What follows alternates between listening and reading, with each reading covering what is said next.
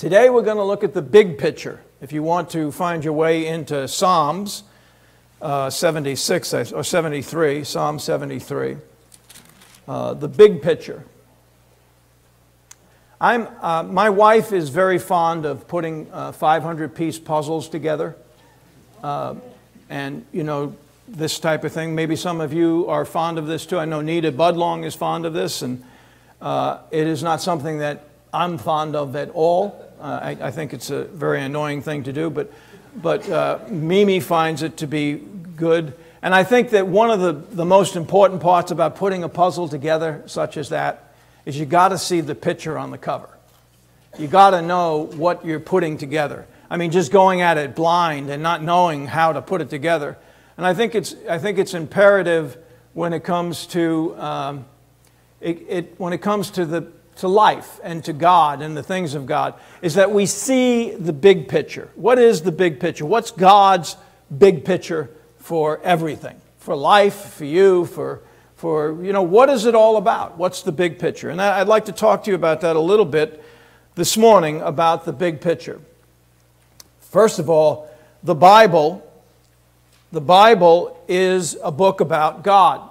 The Bible is written and reveals God. It reveals where in the Bible God reveals Himself, He reveals His purposes, and He reveals His ways. I think a lot of us start reading the Bible because of the personal interest that we have, our self-interest. We've heard that the Bible is good for us. It's the good book, and if we read it, it's going to benefit us a lot. And who can deny that? That's an absolute truth. But as you read the Bible and you start studying the Bible and you get more and more understanding of it, it really isn't a book about you. Surprise, surprise, surprise. It isn't about you. It's really about God. It's a book that tells us all about the God that we love. I mean, that's very important. It's important because when you go to the Bible, having that understanding, it's like seeing the big picture. The big picture is this is going to help you to better understand God. Everybody has an opinion of God.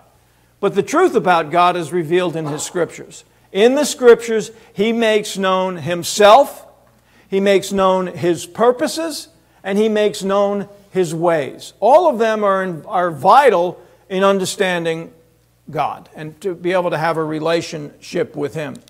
Then the other thing to understand that is very clear as you study the Scriptures and you work the Scripture is that God is working, and His workings are designed to bring about an increasing, deeper, and more profound love relationship with Him.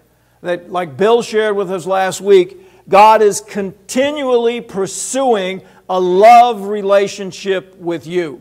This is God's big picture. He wants to love you, and He wants you to love Him back. This is the beginning of everything. With Adam and Eve, the whole point of humanity. Why did God make people? It seems to me if He made dogs and cats, things would have been a lot easier.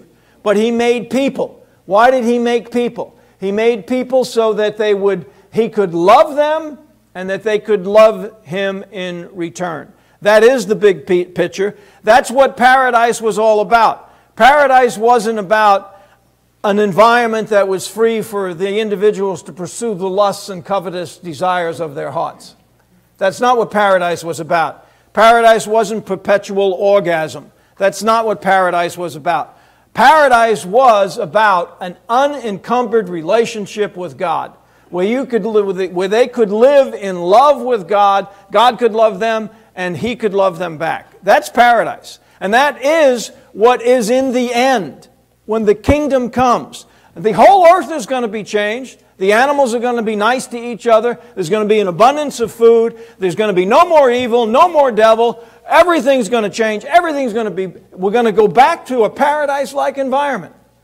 But none of that will mean anything if we don't have the main thing. And the main thing was and is and will be a love relationship with God. I mean, what good would it do to live forever and not have that? You see, and that really is what paradise is all about. That's what Eden is all about, or what people say heaven is all about. It's really all about understanding that God loves you And God wants to have a continual love relationship with you. That is the most important thing to Him. That's why God has tolerated all the nonsense He has for these centuries that have gone on. Why He puts up with it? Because this is a part of His plan. In the end, the only people that are going to exist eternally are the ones that are head over heels in love with God and that will receive the love that God has for them. And that's what eternity is going to look like. That's why it says in John 17:3, herein is eternal life, that we may know, experientially know God and our Lord and Savior Jesus Christ. We can know that now. We can know paradise now. We can know the kingdom now as we accept God's love for us and we share that love back with Him. That is the big picture. Love is the big picture. How profound.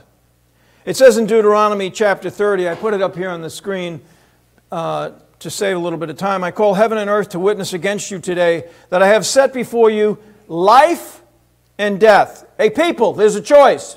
You got a choice. Here's the choice. Life, death. Blessing, cursing. Which do you want? Which one do you want? You want life? You want death, you want blessing, you want cursing. That choice that He gave to the Israelites where this is written is the same choice that exists today. We all have that choice. You can choose death or you can choose life. You can choose blessings or you can choose cursings. So choose life in order that you may live, you and your descendants. And how? By loving Yahweh your God, by obeying His voice, and by holding fast to Him. For this is your life. You see that? I have it underlined. I tried to bold it too, so that it would sort of stand out in the verse. Right? You got that? So let's read it together. This is your life. What is your life? Loving God and God loving you. I mean, this is your life. That used to be a TV show, didn't it? Back when they had black and white TV. I think it was. This is your life. Oh God, what a miserable, And the length of your days, that you may live in the land which Yahweh swore to your fathers. God pursues a love relationship with you. He takes the initiative to bring you into a relationship with Him. He created you for fellowship with Him. This is the purpose of our life. This is where life's purpose is found, in this love relationship. This relationship should be real to you, it should be personal, and it should be ever-growing. If you're not wholeheartedly in that love relationship with God, I suggest you ask for His help and start pursuing it with all your heart, your soul, and your might. The defining quality of the biblical heroes, people like David and Moses and Abraham and Paul and all of the Bible people, the great heroes of the Bible that stand out so much, these are not men and women that had a persnickety attitude towards adherence to the nuances or the law, the persnickety little things about that. What makes them stand out above all the rest is their love for God. Accepting God's love and sharing that love back with God. That was what made David such the wonderful man that he was. It didn't free him from making mistakes, or Abraham from making mistakes. That wasn't the point. Or it didn't enable them to be perfect in everything that they did. The point is that they were in love with God. God loved them, and they knew it, and they loved Him back. And that's the main thing. That's the big picture. That's what God wants. The defining quality of our life should be this passion for our God. Really, if your love relationship with God is not settled, nothing else in your life will work. Nothing else in your life will really fulfill you. I mean, you'll have glimpses maybe of success in life, and you'll feel good from periods of times. But really, the core thing of what humans are about. I mean, you can use a screwdriver as a hammer, but it really was designed to be a screwdriver. Humans were really designed not to screw other people, but I couldn't help doing that. But to love God and to be loved by God. That reminds me, John. John. Well, I won't do it to you. I was down at. I was talking to some fellows down at the city. Let's see, the City Mission or the Salvation Army. Where was it? One of those places. I was talking to this fella and talking to him about God and about Jesus and so on. And he said to me, "Look, well, maybe you can help me. Maybe you can pray for me. You can pray for my hearing." I said, "Sure, I can pray for you, no problem." So I put my arms on his shoulder and I started praying for him. And then I got really inspired and I put my hands on his ears and I was praying for his hearing and all the rest. And it was a pretty good prayer. And after I got done, he said, "Yeah, my hearing is next Wednesday."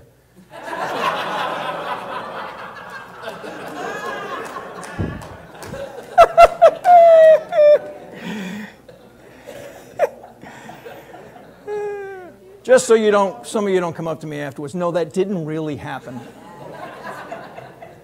In Psalm 73, verse 25, "Whom have I in heaven but you? And besides you," this psalm is so wonderful. "Whom have I in heaven but you? And besides you, I desire nothing on the earth. My flesh and my heart may fail." Well, that's a fact. "But God is the strength of my heart and my portion forever. For behold, all those who are far from you will perish.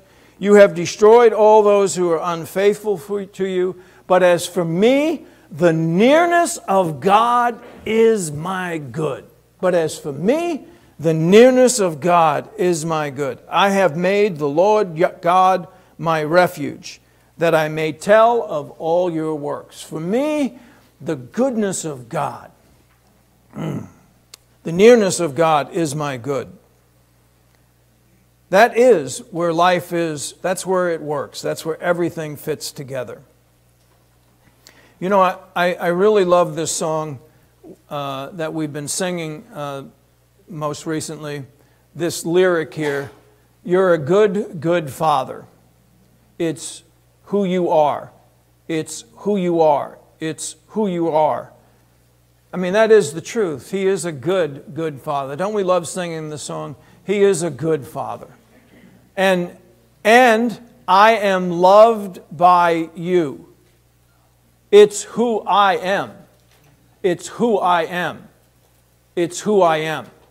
My identity, our identity, is in the fact that this good, good Father loves us. That's our identity. That is what makes us significant. It is indeed the greatest relationship that anyone could ever care to have in life, is to have this relationship with the Creator of the heavens and the earth, to understand His love for you and to share that love back with Him. It is the greatest relationship of all. It is without a doubt the highest achievement. And I say that putting brackets around achievement. It's the highest achievement. It's an achievement to be loved by God. Not so much to love God, but to be loved by God is the highest achievement. And it's an achievement that you have nothing to do with. His love for you came from His own heart.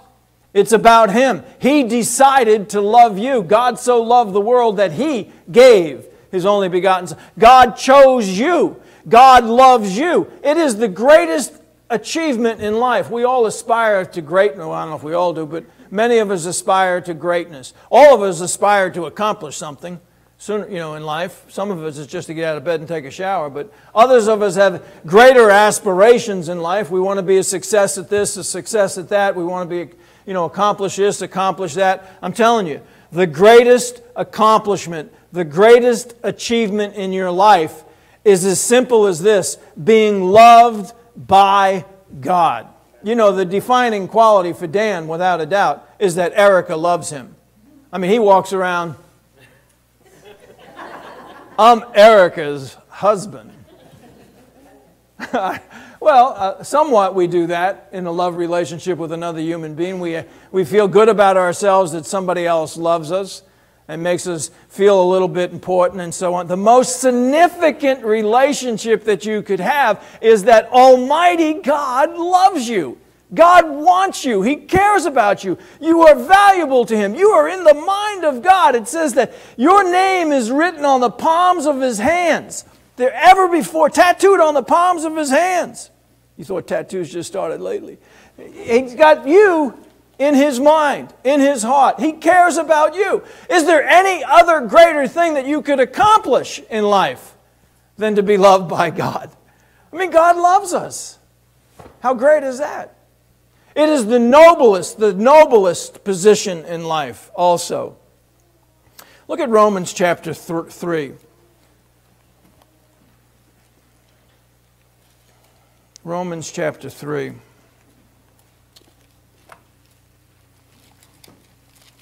Romans 1, chapters 1 through 3 are chapters that kind of put perspective to humanity.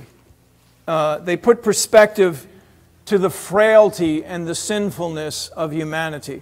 The first 3 chapters of the book of Romans, they really don't bring a smile to your face because it's like, man is in bad shape. And he summarizes it. It seems like I go to this section of Scripture a lot because it means so much to me to understand humanity. This is what God says of humanity. In Romans chapter 3, verse 10, as it is written, there is none righteous, talking about humanity, talking about people, humans, all humans. There is none righteous, not even one. There is none who understands. There is none who seeks for God. All have turned aside together. They have become useless. There is none who does good. There is not even one. Their throat is an open grave. And then it goes on to describe this incredible description of each human being. This is the way people are apart from God. So the fact of the matter is, you're born like this. You're born dead in trespasses and sin. You're born separated from God. And you do not have the ability within yourself to love God. You're not the initiator of this love relationship with God.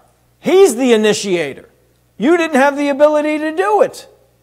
You know, it'd be like asking a 1-year-old to be to drive a car. You just don't have the ability to do it. We were not born with the ability within ourselves to initiate a love relationship with God. He had to initiate it with us. That's my point. He's look at the Gospel of John. He is the one that initiates all of this wonderful relationship that is now ours. In John chapter 6, verse 44, no one can come to me unless the Father, Jesus speaking, no one can come to me unless the Father who sent me draws him, and I will raise him up on the last day. No one comes to Jesus unless the Father draws him. God draws him first. I will raise him up on the last day. Up here on the chart, it says in Jeremiah 31:3, Yahweh appeared to him from afar, saying, I have loved you with an everlasting love. I have loved you with an everlasting love. Therefore, I have drawn you with loving kindness. God draws us with loving kindness. It's the loving kindness of God that draws us. It says in Hosea chapter 11, verse 4, I led them with cords of a man and with the bonds of love. I've led them with the cords of a man and with the bonds of love, and became to them as one who lifts the yoke from their jaws, and I bent down and fed them. You know, have you ever seen, or maybe you've done this, I often see it in airports where the mommy has a thing tied to the harness of a little kid, you know, a rope, like a leash, right? That's always what I think about. You know, the kid's running and the mommy's got a leash on the kid. It's kind of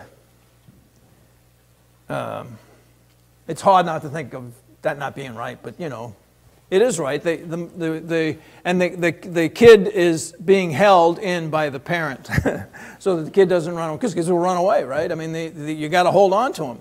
Actually, it's a pretty dang good idea. I could have used 5 of those, you know. And that's what I think of here. I led them with the cords of a man. It's like God pulled us to Him. He kind of lassoed us and pulled us in to Him. But He led us with the cords of a man. It might mean something different than that. With the bonds of love.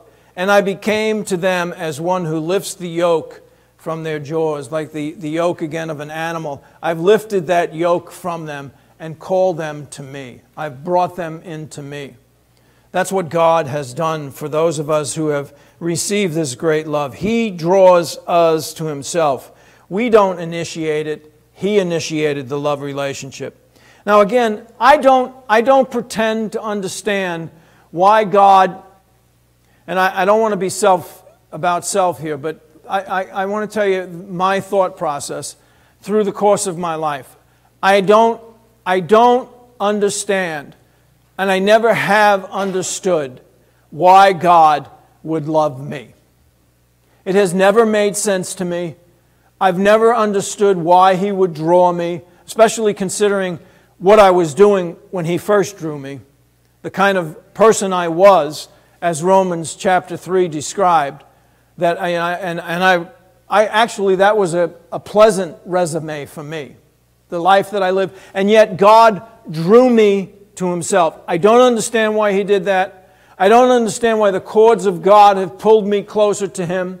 I don't know why He would initiate a love relationship with me. I don't understand why.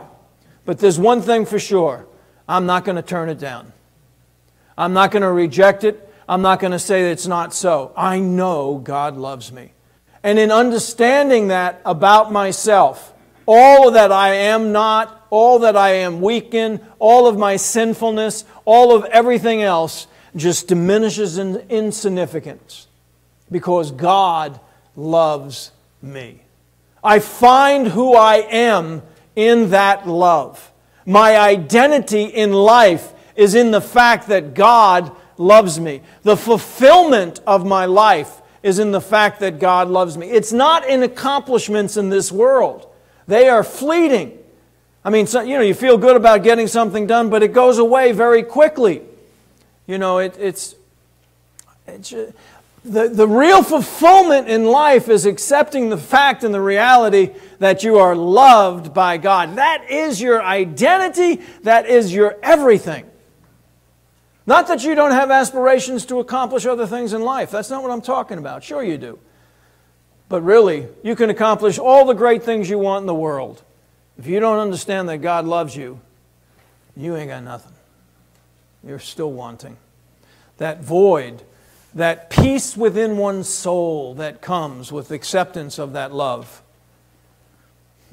Look at Luke chapter 10.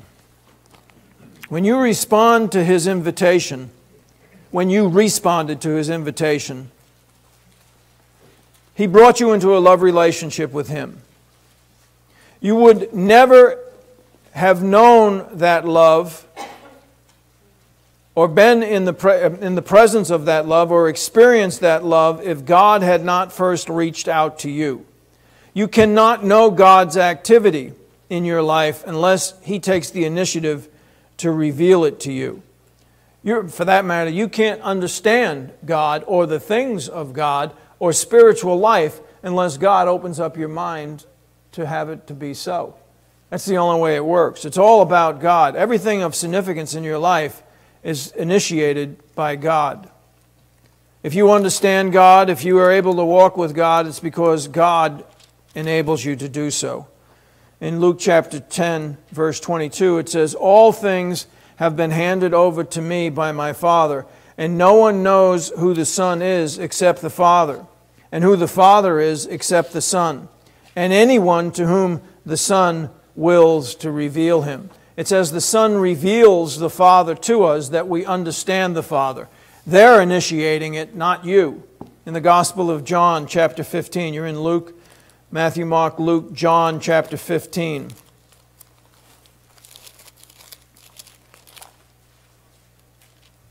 Luke, John, Acts, Luke 15, 16. 15, 16. John, I'm lost. John 15, 16. You did not choose me, but I chose you and appointed you that you would go and bear fruit, and that your fruit would remain, so that whatever you ask of the Father in my name, He will give it to you. Again, it's true with the disciples that He was speaking to at that time, and it's true to you and I today. You didn't choose Him, He chose you, and then you responded to His choosing you. It's not independent of your free will. It's not a Calvinistic predetermined thing that some believe and some don't. That's not what we're talking about. It's bigger than our minds to understand why God loves us. Like I said, I don't know why God would call me, why God would love me, but I know that He does. And I have to reciprocate to that by exercising my free will. You know, John 3:16, for God so, as Bill mentioned last week, God so loved the world that He gave His only begotten Son, that whosoever believeth in Him should not perish, but have eternal life. Deuteronomy 30 up here on the chart. Moreover, the Lord your God, Yahweh your God, will circumcise your heart and the heart of your descendants to love the Lord your God, Yahweh your God, with all your heart and with all your soul, so that you may live. I think I probably need to explain what that means a little bit. Moreover, the Lord your God will circumcise your heart. That's an odd terminology, isn't it? If you know what physical circumcision is, and what this is talking about is circumcising your heart.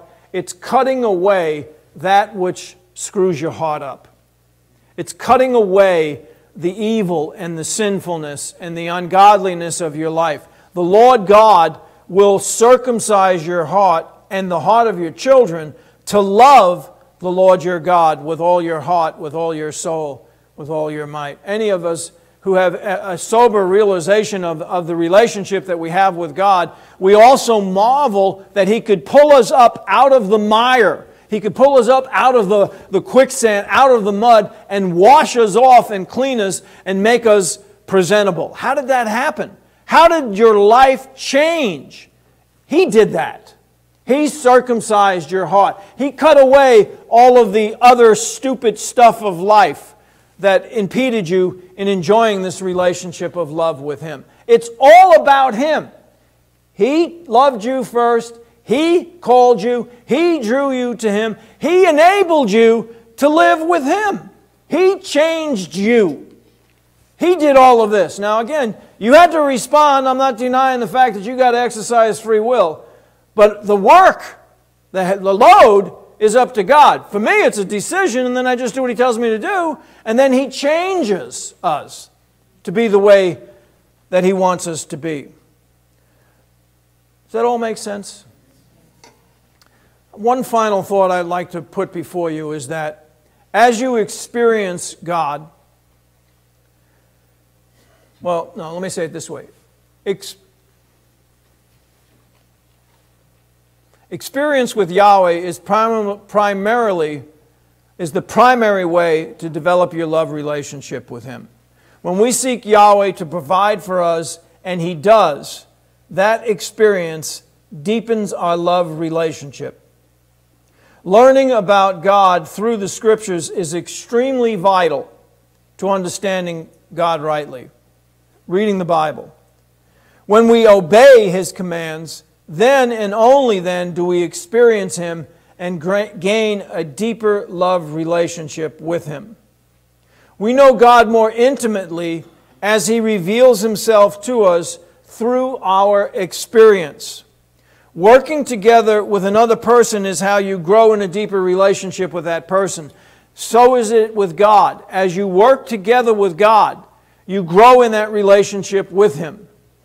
In Exodus chapter 3, is the record of Moses. Sean, didn't you teach on Moses, Exodus 3? Or did you a couple of weeks back?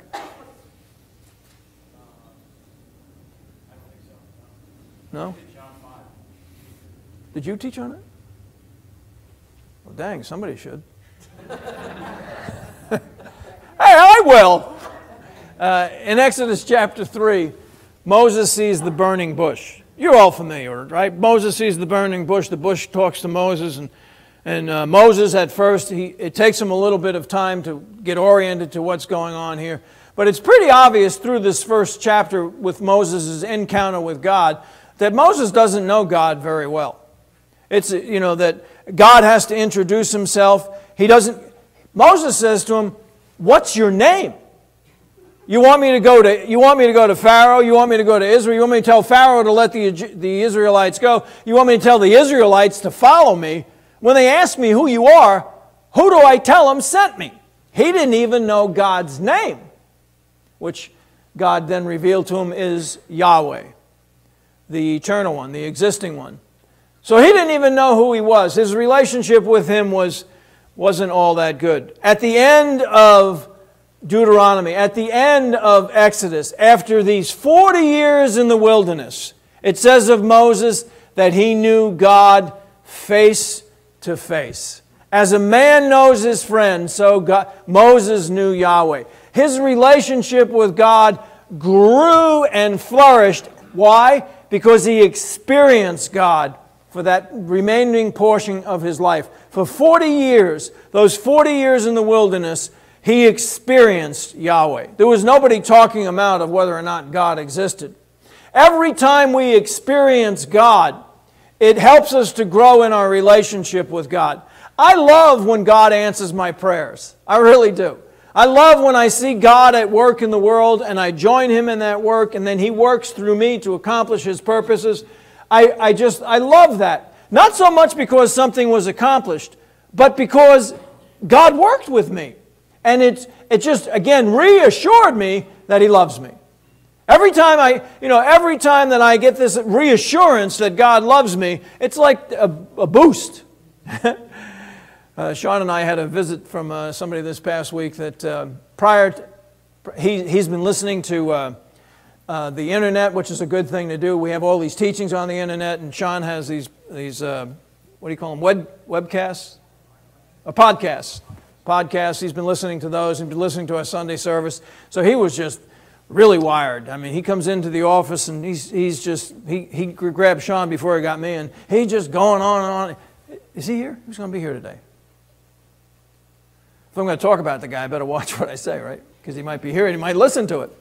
And then he probably will tonight. So he was all excited with Sean, and he was all excited with me. He talked to me for like an hour. I mean, just the things of God were just all on fire. And he also drank 3 of those 5-hour energy things because he works nights and he wanted to be awake. So he was rushing. Well, those 5 hours, I've never had one, but the 5-hour energy drink that's kind of the boost that one gets when the realization is God loves me.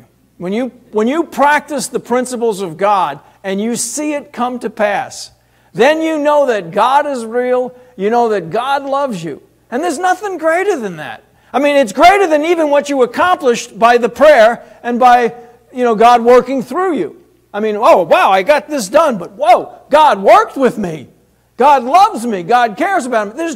There's no greater boost that you can get in life. People, that comes from applying the Scripture in your life. That's what Bill so wonderfully communicated it to us last week. Bill did such a good job last week, they stuck him in the Children's Fellowship this week. We'll see if he's smiling after that. Anyhow, Bill pointed out to us from 1 John that if you love God, you're supposed to love your fellow man. When you start loving other people, that is showing God that you love Him. And in doing what He says to do, when we love each other, when we care about each other, when we manifest that love to one another, then we start seeing really how much God loves us. He enables us to love each other in such a fashion. So my point is that the more you do the Word of God, the more you experience the Word of God, as it says in James chapter 1, not to be just hearers of the Word, but to be doers. As you do the Word of God, you'll experience God in a much deeper, more meaningful relationship with you. And I guess I'd like to end by saying to you, if you're ordering your steps in God's way, if you want to do what God wants you to do, you guys can come on up, Jacob. If you're doing what God wants you to do, don't forget that really the most important thing to God, the most important thing with the big picture, what it's all about, is God loving you. And if it's all about God loving you, then it should be all about our loving Him.